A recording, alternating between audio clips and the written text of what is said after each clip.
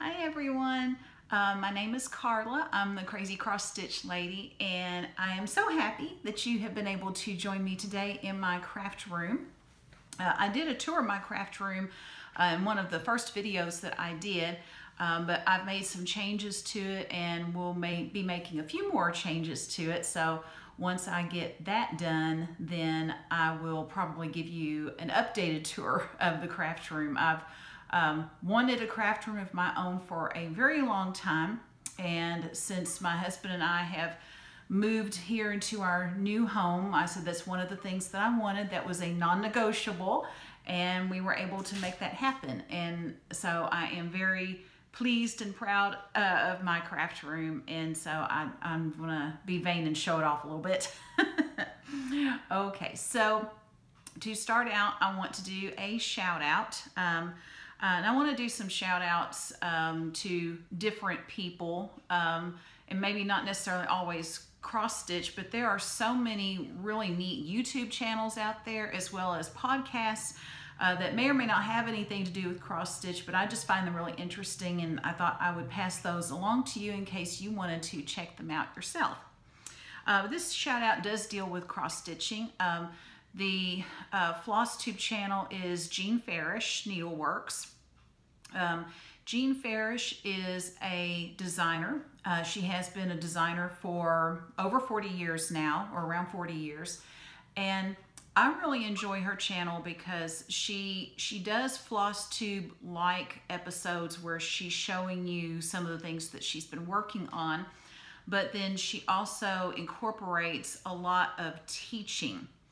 She gives little tips and tricks, anything that happens to come up in communities that she's involved in, where people talk about issues or they ask questions about stitching, then she'll bring that up in her videos and she'll give answers to that.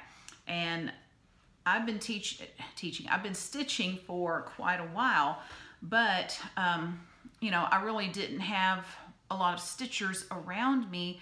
And so my stitching has been a little bit what I would call, you know, I hadn't branched out a whole lot.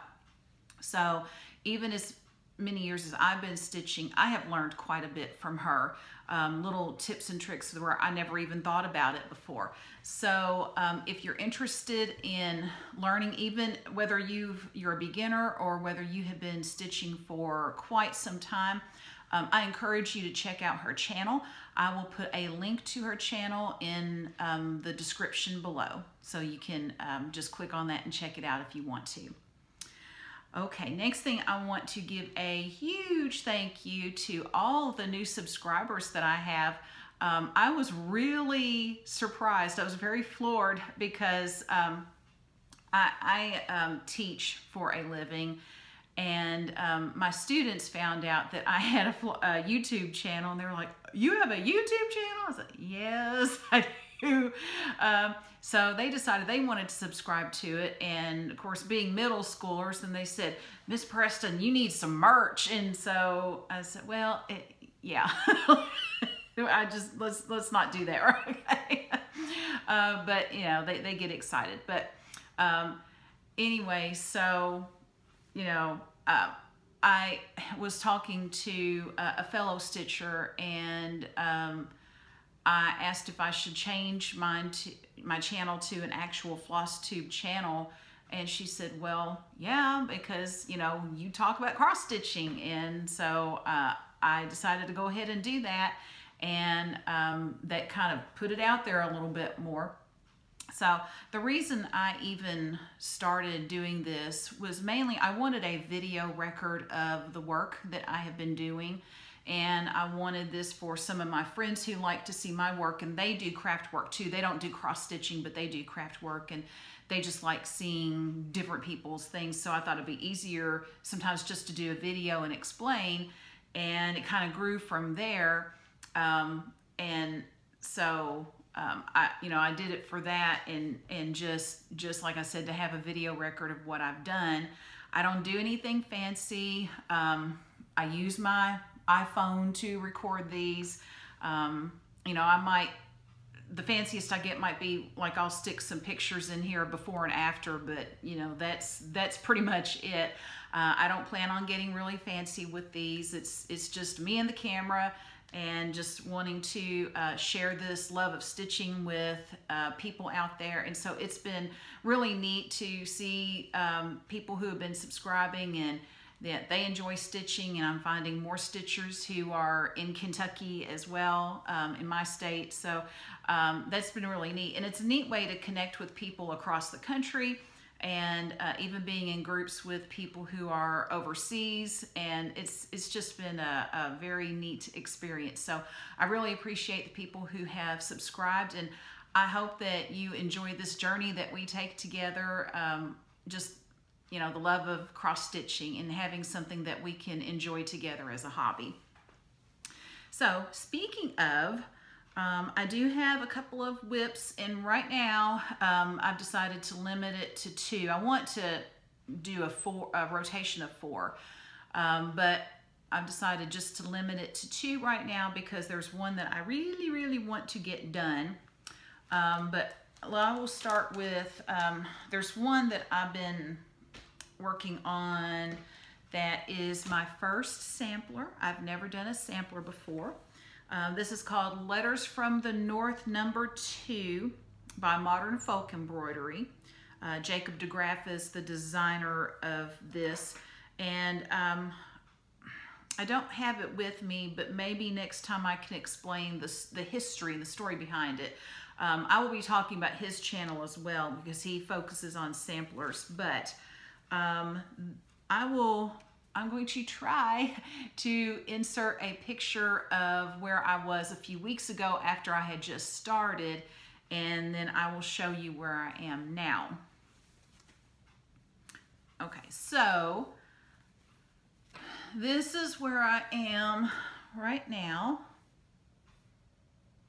This is it. I'm on like the first half of the side, the left-hand side, and then there will be, of course, the rest of the alphabet will be over here. And this is on 36 count. I think the color is seafoam. I think that's what I said. It was 36 count seafoam Edinburgh linen. This is my first time working with 36 count. I'm doing okay with it, but I have eye issues beyond just wearing the glasses. And so I don't know that 36 count likes me very much. I am going to finish this, but I don't know that I will do anything else on 36 count. I know people who love 36 count. I know people who do 40 count. And it's amazing to me, and more power to them. I don't know that I can manage that. So we may be going back down to 28 and 32 count. And that's okay. That is okay. But that's where I am on this sampler. This one does not require, it doesn't have a lot of confetti in it. You know, samplers typically don't. So I'm able to do a lot of just straight stitching time, and it gives me a little bit of a break from this one, which is my Michael Jackson piece. I started this one several years ago. I have been working on it off and on as I'm also working on other things. But I used a program called Pattern Maker for Cross Stitch. It came on CD. They really don't offer it anymore. I looked to see, and it's really not out there. It's a pretty good program to transfer. It transfers photographs into cross stitch patterns. And I wanted to do that and just have a program I could always use rather than paying someone else to transfer the pattern, because that can get pretty expensive. So because that doesn't exist anymore, and my CD was uploaded to an old computer, and I don't know that I can get access to that now. I may be doing other pictures if I do something like this again through PC Stitch. I've been checking that out. It looks promising. If any of you use PC Stitch and you've had good luck with it, let me know. I would appreciate that.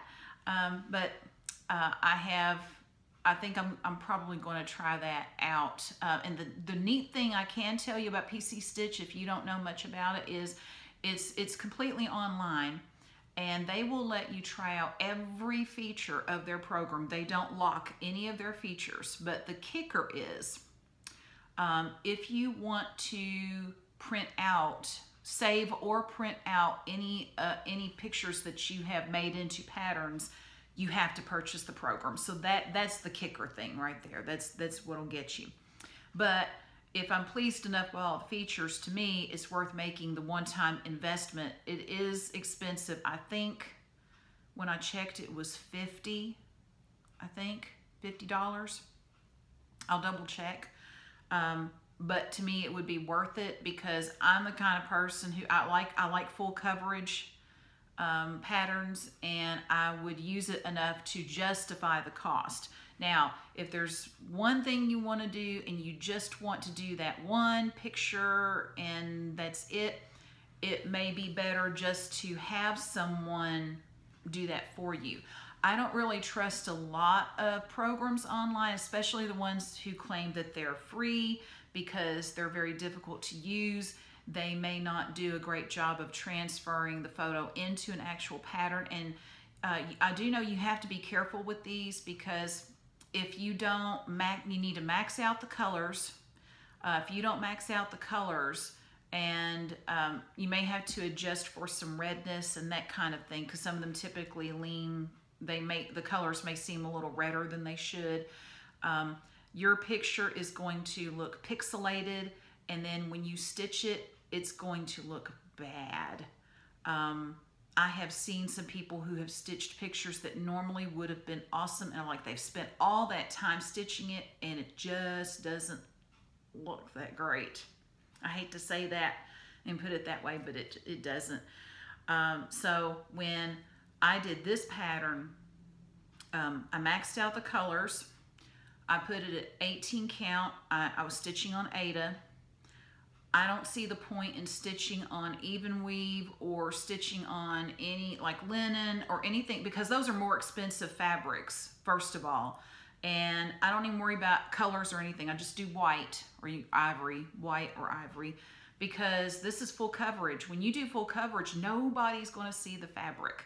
So I don't see the point in spending a lot more money or worrying about colors if nobody's going to see it. So this is on 18 count white Aida. That also helps with keeping it from looking pixelated. And so I'm still having to work some on the glove and down at the very bottom. This is a still shot from the Motown 25 special, and he's in a position where he's singing. I have titled this "The Master at Work" because one of his quotes, he said something about how he said there's no better education than watching the masters at work. And I thought, well, you're one of them. So I titled this "The Master at Work." So this is, I'm going to, again, try to put a picture up showing, or insert a picture showing where I was back in like 3 weeks ago and then now. Okay, so here he is. All right, so that's where I am, and I'm still working on the glove. I'm almost done. I've almost got it, but working on the glove, and I'm working on this whole strip across the bottom. Now, here's the problem. When I first started this, I didn't measure enough. And I want to frame this. I do know that. I'm going to have this professionally framed. So what I'm going to have to do is take the edge here. I'm going to have to trim that off. And then I'm going to have to get some more 18 count Aida. It matches up. And I'm going to sew a few inches onto each side to make sure that there's enough there for them to be able to stretch it a little bit and frame it once I take it to the framers. So that's where I am with him. But as you can see, especially with the shirt and some with his face and with the microphone, there is a lot of confetti. lot of confetti. So I work on him some, and then I have to take a break because I get to the point where I was like, I can't take this anymore. I was like, I just need some very relaxing, it's one color and I'm just stitching for a while. So that's where my sampler comes in. So that's where I am. It will be so worth it when it gets done. And when he died, I was in mourning because he's my favorite singer. And so I wrote a poem because I like to write. So I wrote a poem about him, and I'm going to frame the poem as well and put half of it on one side and half on the other. So the poems will be, they'll kind of act like sconces and frame him. So it should look pretty good when it gets done, but it's just getting done. So we're getting there. We're getting there. I would really like to put him into, or enter the piece into the state fair. One of my bucket list things, I would love to have a blue ribbon from the state fair. I've won some prizes before, but I haven't gotten that yet. So that's one of my things I would like to have at some point. So we'll see. We'll see how it goes. I have one, let's see, let me find it here. I did this, this is Windrose Mandela, should be Mandala, by DD Designs. This was stitched on 28 count opalescent, I think it's purple, it's a purple color, and I think I showed this before. Okay, so here it is. And I think I may work on it today. I need to trim all this excess cloth off, and I'm going to use this fabric for other things. I've got plenty of fabric that I can use for these other things, and I want to put it in a white frame. And I don't want a lot of bling on the frame itself, although I thought about putting some ribbon, and I thought, well, I don't know, we'll see. But I want to get that framed and put up in my craft room soon. So if I get a chance, I may work on that today. We'll see how that goes. Okay, now my stash star. This is something I've had for not too long, a little while, but it's another sampler. But I was really fascinated with it because I love the West. I love everything about the West, and I've been out West. I've been to California, I've been to Sacramento, I've been to Nevada and Washington State, and I just find it very fascinating. So this is called Great Plains Sampler, and it is by Ginger and Spice. And here is the sampler. And somebody had taken the border and they also stitched it onto that bread plate cloth. So I thought that was really cool.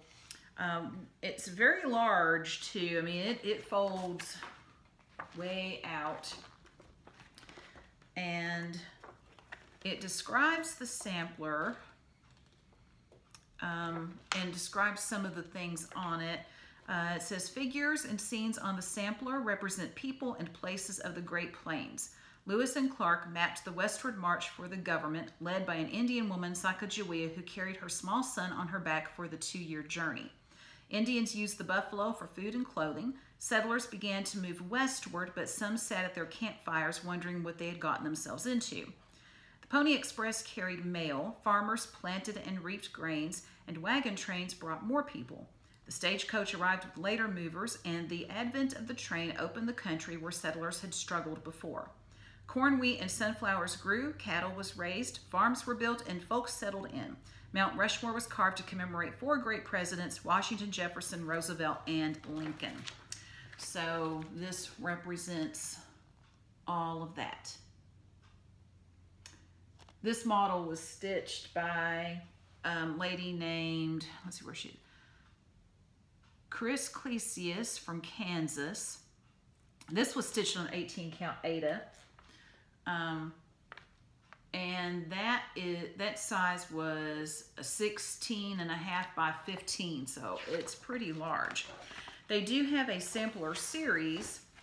It's the America Sampler Series. So they have Pennsylvania Sampler, New England Sampler, Southern Sampler, California, Southwest, Mid-Atlantic, and Midwest, as well as this Great Plains one. So I thought that was pretty cool.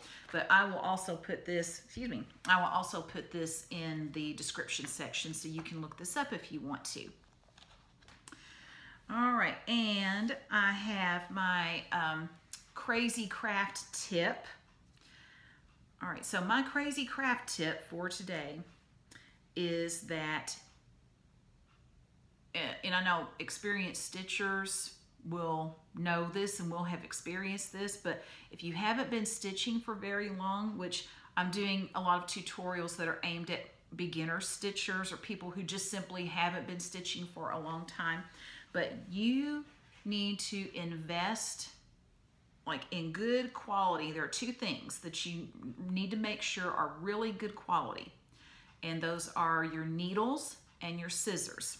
Your needles and scissors are your tools of the trade. And I won't mention a certain company, but there's a certain very popular company. They make many products and people use them quite a bit. I use a lot of their products and they have very good products, but one of the things that is not that high quality, and a lot of people would agree with me, are their needles. The needles, if you have a needle that when you pull it through, it tends to either grab the fabric or it feels like it's kind of catching and scraping against the fabric as you pull it through, no good, no good. There are several types of good needles out there. You can even Google top cross-stitch needles and they will come up with a list. John James is a good brand. I haven't really had a lot of experience with John James, but a lot of people talk about how nice they are. And I honestly don't know how expensive they are, but that's something that you can look into if you're interested. The needles I use are Bohin needles. They are French, for a French company, and this is what the package looks like. They are not expensive. They are a tiny bit more expensive than certain ones that you can buy maybe in craft stores like Michael's, but not by an appreciable amount. So these are the needles I use. I love them. They just glide through the fabric. They're very well made. They're sturdy. They don't break as easily as other needles do. If you found that you've got needles that are breaking easily, that's a good sign. You probably need to find a different brand of needle. So even if they're just a tiny bit more expensive, you're still better off investing in a really good needle. The other thing are the scissors. Now, there are some very, very expensive sewing scissors out there, and they're very good. I received a pair as a gift. They're a dream. They are awesome. I would not have bought them on my own. So maybe you can put it on Christmas list. But these are sewing scissors. Let's see, let me grab my other pair here. I showed this in one of my tutorials. Okay, so these are scissors that you can use for quilting, just regular sewing. These scissors right here, you can get them in any craft store. These are, I think they're Fiskars. Are they? No, these are Loops and Threads. Fiskars also has, you've seen these scissors before. You can use these with your cross stitching, but they are a little bit bulky, and I know a lot of times quilters use the larger scissors too. But for cross stitching, when you're snipping your thread, I think some may call these, let's see, peacock or stork scissors, it's like these. And you see, let me put my hand behind it. Do you see how small that tip is? And then it should glide like that. Okay, so that's a very small tip, and it just helps you, if you're having to snip thread, it helps you get in there really close without cutting your fabric. So I would definitely invest in one of these pairs. These are like just a better quality scissor.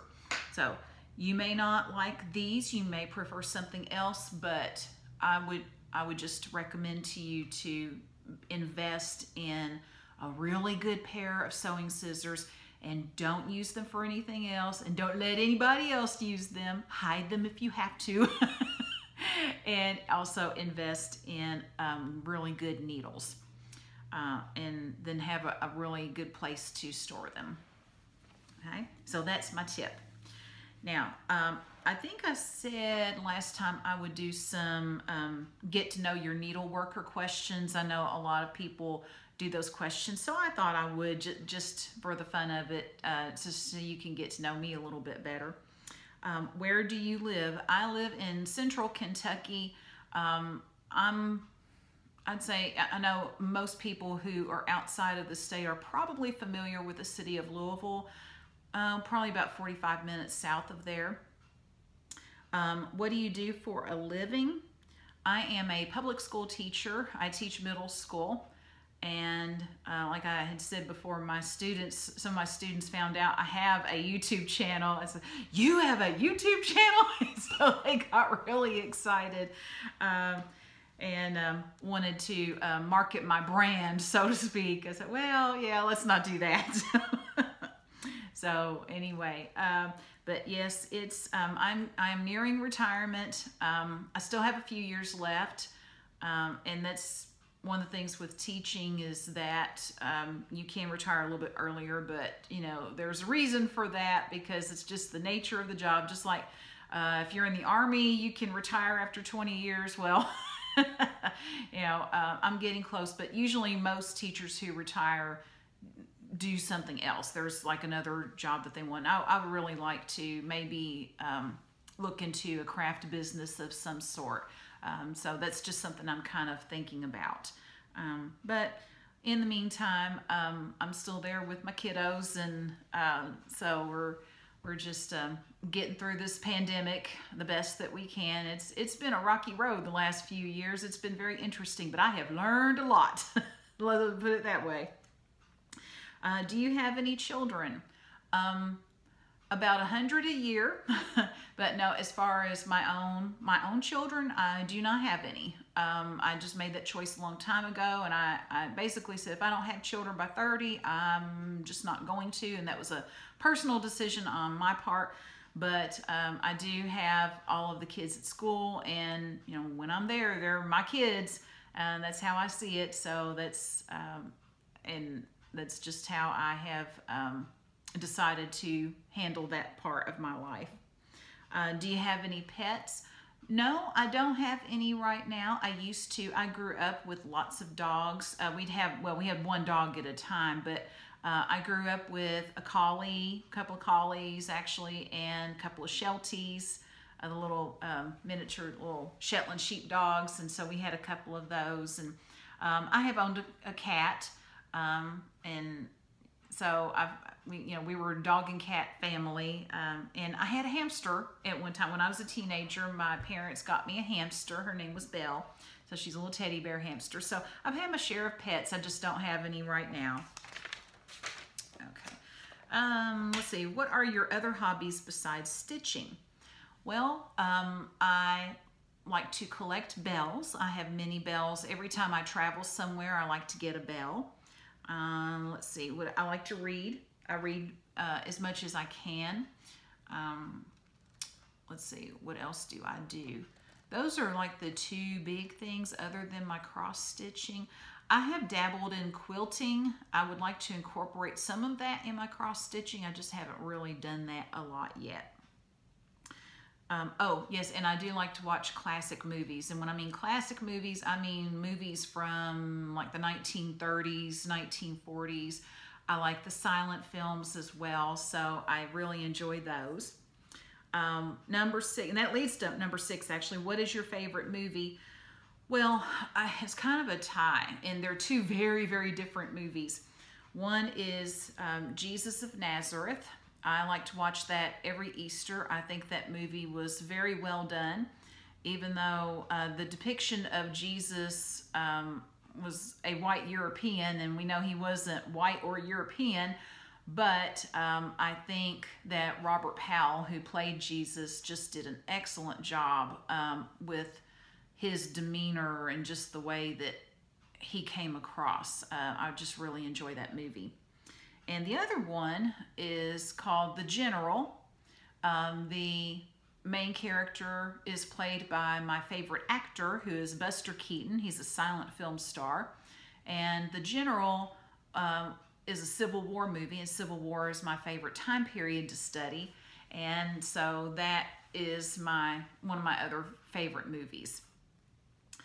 What is your favorite TV show? Well, right now it is The Crown.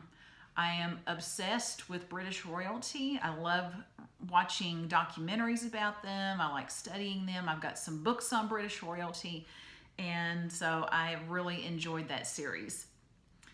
What is your favorite book? My favorite book is a book called Vanity Fair. I like classic literature. It's by William Makepeace Thackeray. Most people would not read a book like that unless they are English majors, or they just are really into classic literature. I don't really read a lot of modern culture books that come out. I've always liked classic literature. I have a master's degree in English, and so that's just kind of my thing. What is your favorite music? Well, I'm going to say pop rock, but hello, right there. So yes, Michael Jackson's my favorite singer. I know a lot of controversy surrounding him, and a lot of stuff going on the last several years. I think he was a very troubled soul. I don't know that I believe everything that was put out about him. I know he had some difficulties, but I just focus on his talent and just the mastery of singing and dancing that he was able to accomplish, and so I focus on that. Okay, what one word best describes you? That was a hard question. I'd say probably determined, because it's not that I've never given up on anything. There are some things where I'm like, okay, that's whatever, never mind. But normally, even if I get really frustrated with something, I'm going to try to find a solution or find some way to deal with it somehow. Number 11. Let's see. How were you introduced to cross stitch? I was in college, and I had, she wasn't my roommate, but she lived down the hall, and we had gone to high school together. And so one day we were just kind of sitting around, and she had been working on some of her cross stitch stuff, and I was curious, wanted to know what it was. And she showed me, and then she had a little kit, and she let me work on that kit just to see if I would like it and see how I did with it. And she was really pleased with how I had done it. And so it just grew from there. So that would have been, let's see, tell my age here. That probably would have, I think it was either the beginning of 1992 or towards the end. Let's see. Actually, I think it would have been towards the end of 1992 that she showed me how to do that. So, you know, we're looking at 30 years this year. So, okay. Let's see. Do you have a favorite designer? Well, I love full coverage pieces. I haven't done a lot of them, but I like them. And they do take a while, but they're worth it. Artisy has a lot of neat designs. Heaven and Earth designs, they have some really neat ones. But really, any design that catches my eye, I'm fine with that. I don't really have any particular designers that I've really latched onto. What floss brand do you use? I use DMC. I have lately been branching out and trying to look at other brands and try them out because I would like to expand a little bit and see. There may be some others that I really like, but DMC is a really good brand. I know for sure that it's all color fast, and it's strong, and they have plenty of colors to choose from, and they have their variegated floss. Their metallics, I've used their metallics, and I've got a way to use them where it's doable. But yeah, I mean, I pretty much stick with DMC, although I am trying some different brands. What is your fabric of choice? Well, I think we all know now it's probably not going to be anything that's 36 count. Probably going to be 28 or 32 count. I'd say Lugana. I like the even weaves, what we call even weaves anyway. I do use Ada. I don't have a problem with using Ada on anything. There's no, I know usually beginners use Ada, but I know people who've been stitching for 30 plus years and all they've used is Ada. So, that's just not a big deal, but I use that, and I do like Lugana. I do like how that feels though. Do you use a needle threader or are you a floss licker? I'm not ashamed. I'm a floss licker. I don't like threaders. I've used them. It's awkward. So I just lick my floss and go on. Do you prefer stitching in hand or with a hoop? I like using a hoop. My preferred method now, since I was introduced to it, is Q-snap because I like some tension in my fabric. And the Q-snap gives a lot of tension, a lot more than a hoop does, even though a hoop does a pretty good job. I've never tried a scroll frame. I don't know that I want to because I like to stitch with one hand. That one you pretty much do two-handed, but I don't know. We'll see. I may try a frame at some point. I don't like stitching in hand unless I have to. Now with the Michael Jackson one, I have at the very bottom, you're not going to be able to get a hoop in there. That's not really going to cut it. So I do that in hand. Like little ones I'll do in hand and it's not a big deal. But if I can use a hoop or if I can use a Q-snap, I'd rather do that. What has been your worst experience while stitching? Well, I don't remember what the piece was now. I think my brain just blocked it. But I was working on a piece one time and I had gotten quite a bit stitched and then something wasn't right. I had really messed up in one spot and I can't remember exactly how I messed it up. And I thought, I am not frogging all this. I'm just not doing it. So instead of frogging it, I folded it up. Now and it was on Ada too, so it wasn't super expensive fabric, but I folded it up and I threw it in the trash. And I hate that I did that, but I couldn't stand to look at it anymore. And I was done. And I said, we're going to be a little more careful from now on. Let's see, have you introduced anyone else to cross stitch? Yes, I have. One of the advantages to being a teacher is that you can start clubs very easily. So I thought, you know what? I want to pass this along to some of my students. And so I have had, our mascot is the hawk. And so I have had what I call my Stitch and Hawks Club. And so I have a few girls every year who join, and they're between the ages of anywhere between like 11 and 13.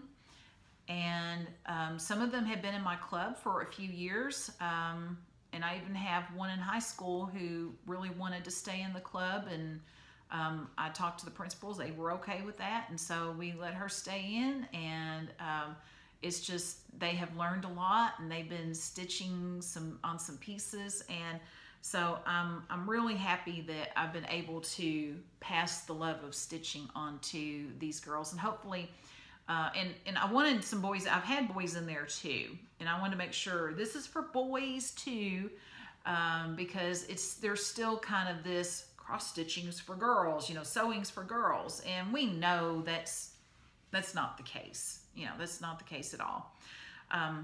But I really hope that this is a hobby that they can take with them as they grow up, and even if they leave it for a little bit, it's something that maybe they might come back to, and it will provide them some peace and calm and joy in their lives, maybe sometimes when they need it the most.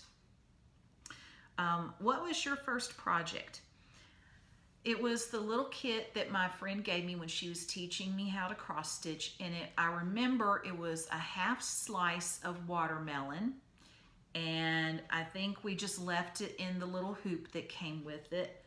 And I wish to goodness that I still had it. I really, really wish I still had it. And I have no idea what's happened to it. Don't have any idea what's happened to it, which is regrettable to me. I really wish I had my very first piece, but you know, such is life. But I do remember what it was. It was a little half slice of watermelon. And last one, how do you store your floss? Well, currently I store my floss on bobbins, but I think I'm switching everything over to floss drops, because I've been using some floss drops, and I just think that it's just easier to pull the thread that you want rather than unwrap, you know, and you just take your needle and then just pull it out, and it's just a whole lot easier. And I have decided on what kind of storage system I want, which is in this closet back here, where I can hang my floss drops when I'm not using them. So we will see how that goes. Okay, that is it. I think I've got all my notes here, so I covered everything. I hope that you enjoyed hanging out with me a little bit today, and maybe you were stitching along as I was talking, which I like to do sometimes when I'm watching or listening to other Flosstube channels. But I really hope that you stay safe, that you're enjoying your stitching or any other crafts that you might be working on. So I just hope that you are blessed, that you are creative, and I will see you next time. Bye, everybody.